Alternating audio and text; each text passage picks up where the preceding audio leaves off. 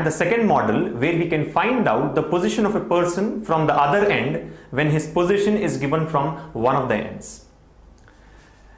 The point here is, in a row or queue of total T persons, if the position of a person is P from one of the ends, then his position from the other end will be T minus P plus 1, where T is the total number of persons, P is the position from one of the ends.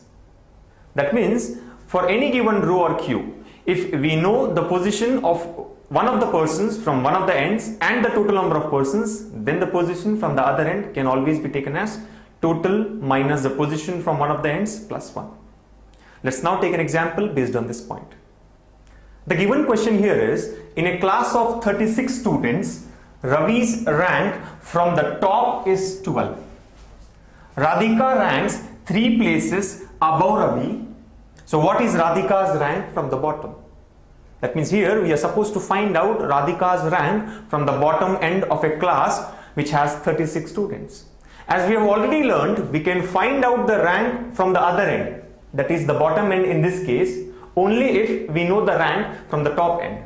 So let us first try to find out what would be Radhika's rank from the top end. As given in the question, Ravi's rank from the top is 12 and Radhika ranks 3 places above Ravi. So it is obvious that Radhika's rank from the top end would be 12 minus 3, that is 9.